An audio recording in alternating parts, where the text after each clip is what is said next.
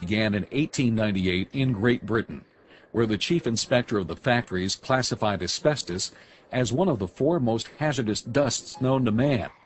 Shortly thereafter, the insurance industry began to track the incidence of death and disease for people working in asbestos factories. By 1918, an insurance statistician in a widely circulated publication notes the unusually early deaths of asbestos workers and reveals that it is common practice for insurers to deny coverage for workers because of the assumed health and injurious condition in the asbestos industry. In 1924, a young woman, age 33, named Nellie Kershaw, fights for her life. Nellie has worked in the Turner Brothers asbestos factory in Great Britain for more than 20 years. She visits her doctor, unable to eat and unable to work. Nellie Kershaw writes to her employer, the Turner Brothers Asbestos Company. What are you going to do about my case? I have been home 9 weeks now and not received a penny. I am needing nourishment and the money. Shortly thereafter, Nellie Kershaw dies, with the dubious distinction of being the first person to make a claim for compensation as a result of asbestos poisoning. Instead of compensating Nellie and making her final days easier, Turner Brothers urges its insurance carrier to fight Nellie's claim to the death. It will be exceedingly dangerous to accept any liability whatsoever in this case. We ought to do all in our power to repudiate the claim. Turner Brothers tries to blame her death on tuberculosis. The coroner, however, holds a full inquest with a jury to determine the cause of death. The coroner jury disagrees with Turner Brothers and finds that Nellie's death was caused by asbestos. This case is the first in history in which a jury rejects an asbestos company's position and decides that the underlying claim has merit. News of Nellie Kershaw's death travels fast in the asbestos industry. Turner Brothers begins corresponding with the other U.S. asbestos giant, Johns Manville, about the problem of workers dying from asbestos. Johns Manville has similar problems. Many of its workers keep getting sick. In 1924, the first workers' compensation disability finding for asbestos is upheld by the Massachusetts Industrial Accident Board. In 1929, Samuel Greenstone, an attorney in Newark, New Jersey, files the first lawsuit against Johns Manville on behalf of Anna Perskowski in Newark Federal Court. Greenstone files another 10 cases shortly thereafter. As the number of cases of asbestosis diagnosed in America increases, the industry becomes alarmed. Instead of acknowledging its responsibility, members of the American asbestos industry decide to put in place a plan to minimize their financial exposure and keep the truth from the workers and the American public. Johns Manville meets with the Asbestos Manhattan Asbestos Company in nearby Passaic, New Jersey. Together, they agree upon a code of silence. The conspiracy is memorialized in a letter from the president of Asbestos Manhattan to Vandiver Brown, the attorney for Johns Manville, stating, "I think the less said about asbestos, the better off we are." The conspirators then prevail upon the asbestos industry trade journal, Asbestos, to publish nothing about workers getting sick from asbestos. This strategy of silence is laid out in a letter to the president of Asbestos Manhattan. You have requested that for certain obvious reasons we publish nothing, and naturally your wishes have been respected. In June 1933, the board of directors of Johns Manville Corporation meet in the Manville boardroom in New York City to discuss settling the 11 lawsuits filed by Greenstone on behalf of workers with asbestosis. They decide to settle the cases with 2, that the settlement remains secret, and that Greenstone promises to go away quietly and institute no further litigation against Johns Manville. This secret deal is reflected in the private minutes of the Manville board meeting. For General Counsel had recommended that we settle for approximately $30,000, provided written assurances were obtained from the attorney for the various plaintiffs that he would not directly or indirectly participate in the bringing of new actions against the corporation. The asbestos industry becomes increasingly concerned about cases like those Manville secretly settled. As a result, the industry calls a meeting to discuss, among other things, the problem of lawsuits that will continue to be filed against industry members for asbestos-related diseases. The captains of industry meet at the University Club in Pittsburgh, Pennsylvania. The plan arrived at includes the establishment of an industry organization, later known as the Air Hygiene Foundation. Publicly, the stated purpose of the Air Hygiene Foundation is to promote worker health and safety. The private agenda of the organizers, however, includes lobbying for legislation to take away workers' rights to a trial by jury and to assist in the defense of asbestos-related lawsuits and claims. Unfortunately, the powerful industry is successful in its national lobbying campaign to enact laws that force all workers' asbestos claims to be pursued through workers' compensation, eliminating the ability of workers to bring asbestos lawsuits before a jury. This provides little justice and inadequate compensation to those wrongfully injured. For the next 30-plus years, the asbestos industry, believing it can no longer be sued except in workers' compensation court, acts with impunity concerning the health and safety of the American working public. Medical studies sponsored by many asbestos companies are doctored. Findings about the relationship between asbestos and cancer are edited and removed from published reports.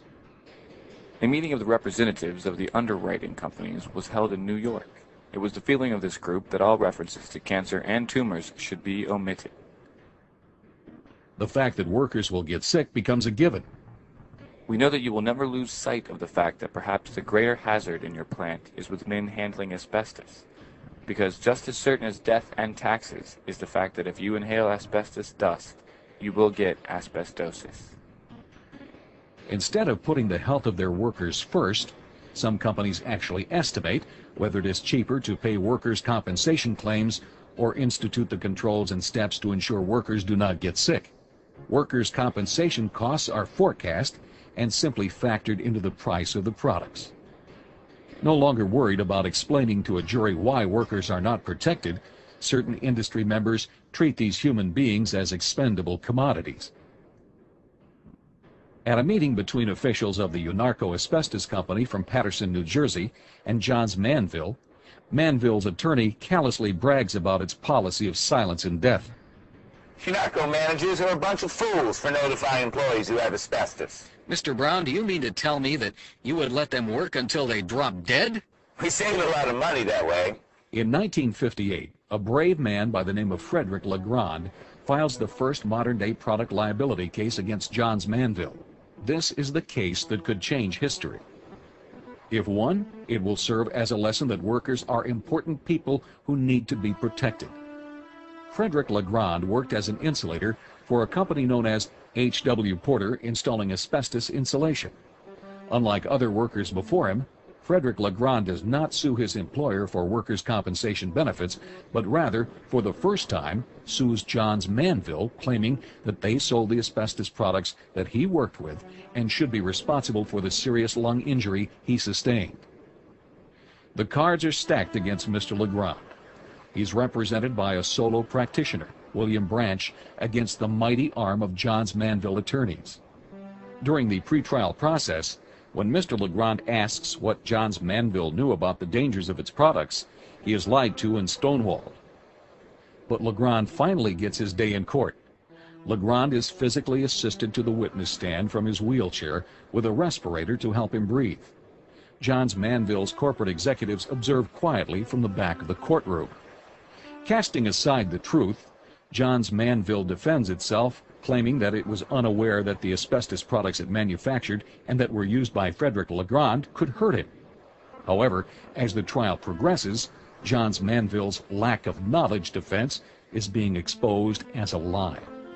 First, Mr. Legrand testifies that numerous co-workers that use Manville's products are also sick, negating Manville's position that Legrand is somehow an anomaly. Then one of Manville's star witnesses, unexpectedly, refuses to go along with Manville's lies. The original plan was to have the insurance industry executive take the stand and testify that the company that insures Manville was also unaware that people like Legrand could get sick from working with asbestos. However, when the Manville attorney meets with the witness to prepare his testimony for trial, the insurance executive indicates that he cannot testify to what the lawyers want, as it would be a lie for him to do so. Frederick Legrand is a convincing witness and a very sympathetic plaintiff. Despite being outgunned and outmanned, it looks like Mr. Legrand might just win his case and that the truth will be exposed with a jury verdict in his favor. If Legrand wins, and the verdict becomes known, it could be used as proof in all future cases. Soon after Legrand testifies, an emergency meeting is held at Johns Manville headquarters. At the meeting, Johns Manville decides to settle Mr. Legrand's case rather than risk a verdict and expose the truth. We also considered very seriously the effect that any settlement would have upon the industry, and what claims, if any, might result from our action. It should be remembered in this regard that if we had a very large judgment against us, which would fill the newspapers, our situation would be much worse than it is today, with the case settled. This plaintiff arouses a great deal of sympathy and is perhaps the worst case we should try. Once again, there are two conditions on the settlement. It must remain secret, and when the settlement is put on record, it will be for something other than asbestos. Instead of alerting the rest of the world and stopping the future cascade of unnecessary death and illness, the secret settlement is buried along with Mr. Legrand. In the early 1960s, a young physician named Irving Selikoff makes it one of his life works to study the asbestos disease that he has been observing in workers. Dr. Selikoff first becomes interested in asbestosis disease in 1953 when he examines narco-asbestos workers in his clinic in Paterson, New Jersey. Selikoff believes that it is his mission to publicize the fact that thousands of workers are getting sick and will die from their exposure to asbestos. Publicly, the asbestos industry pretends to cooperate with Dr. Selikoff. Privately, the monster public relations machine continues to turn for the industry, and the companies internally even mock the workers. My answer to the asbestos problem is, if you've enjoyed a good life while working with asbestos products, why not die from it? There's got to be some cause. Sheet metal workers constructing new air ducts high over asbestos area, no masks. These fellas are getting plenty of asbestos for their lungs to chew on. Throughout the 1960s, a few other cases are quietly settled as the asbestos industry rejoices in the public's ignorance. The insurance industry, working hand in hand with the manufacturers, is clearly aware of the public health time bomb that is being created. 10 years after secretly settling Mr. Legrand's lawsuit, Johns Manville and its insurance carrier settled the first environmental asbestos case, the Fetchco case, very quietly. The settlement is memorialized in a 1969 memo entitled Asbestos Dust Hazards. In the Fetchco case, it is felt that we have no chance of winning when it is litigated, since it is evident that Johns Manville had contaminated both air and water in the past. In fact, a Johns Manville attorney stated, confidentially, Johns Manville had been contaminating the hell out of both air and water for quite some time. It is apparent that Johns Manville is concerned and frightened over the implications. Industry members know that there will be future environmental claims. In the same memo, insurance executive Harry Rapp predicts, control of asbestos in the community air is impossible when you consider the contribution from brake linings, abrasion of pipings, house siding, and other materials widely handled by the general public. It is certain gross exposures to asbestos have existed in the past and will continue in the future, even if greatly minimized. With the publicity presently given this problem, and with federal involvement in pollution problems, we can find ourselves overwhelmed with claims for the variety of disease attributable to asbestos dust. Other members of the industry also recognize the tremendous public health hazard that has been created. The general product is at risk if the products of asbestos are not controlled or eliminated. Solution would be replace all asbestos products to avoid future exposures, but would not reduce our present situation. In October of the same year, Ward Stevenson files a lawsuit on behalf of Clarence Borel. Borel is an insulator with asbestosis and mesothelioma. Unbeknownst to everyone at the time, this will become one of the most important product liability cases in American history. In 1973, the asbestos industry commissions a survey to determine the level of the public's awareness concerning the dangers of asbestos.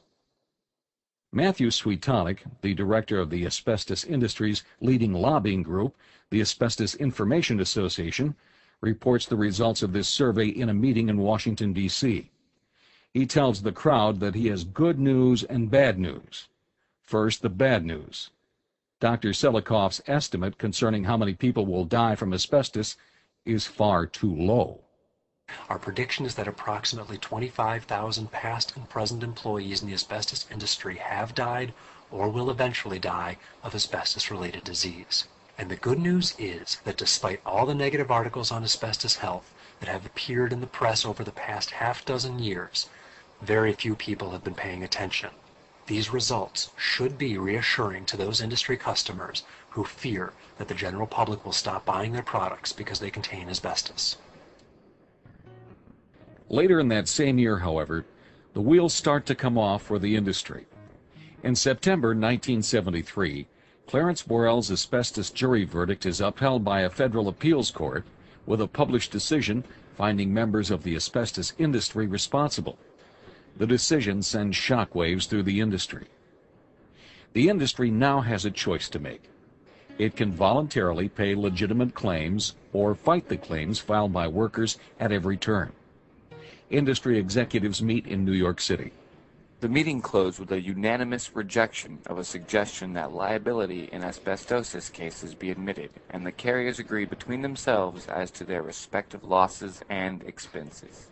Publicly, asbestos companies would continue to claim that they were unaware that people could get sick from asbestos exposure.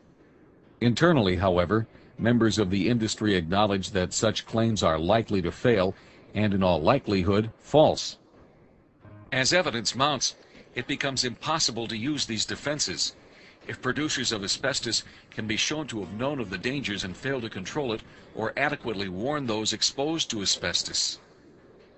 The asbestos industry initially predicts that a minimum of 25,000 workers will die from asbestos exposure. Estimates within the industry concerning the eventual death toll vary. One insurance carrier estimates that as many as 65,000 Americans will die from asbestos. Another insurance company predicts that as many as 400,000 people will be sick enough to file claims for asbestos disease. And these estimates don't even include claims for wives, people living near factories, and school children. Eventually, the American Insurance Association conducts its own study in 1977 to estimate how many people will die from asbestos-induced cancers through the year 1995. The study includes 14 industries and World War II shipyard workers. The results are staggering. Using a lung cancer and mesothelioma rate 32% of all deaths, there would be about 154,000 cases, or 6,100 per year. The latency would end in 40 years in 1980. All female workers are assumed to reach the start of latency in 1955, since the maximum age assumed is 50.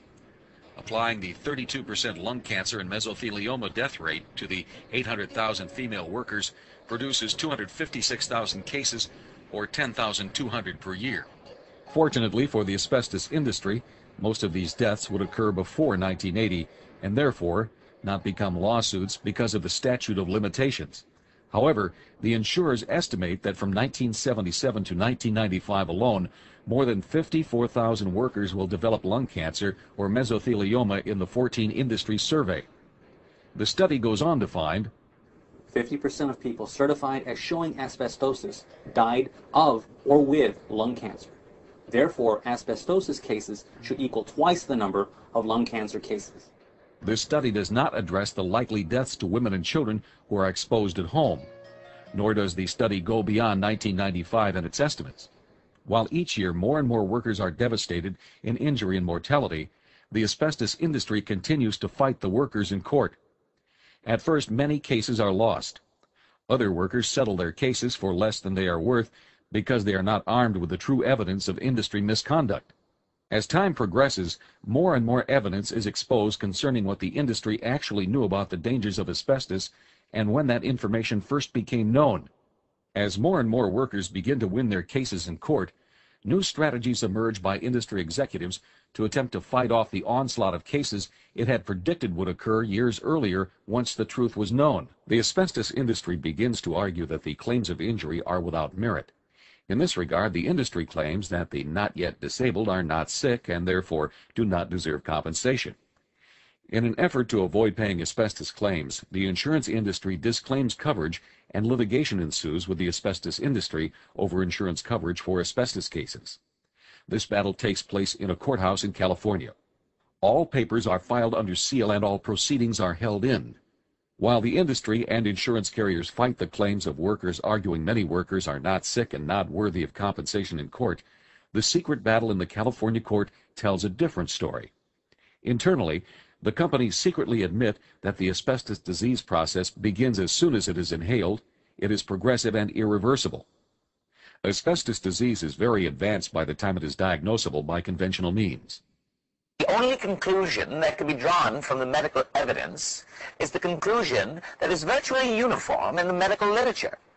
Asbestos-related injuries are the result of continuous, injurious process, beginning with the first exposure and continuing through clinical manifestation.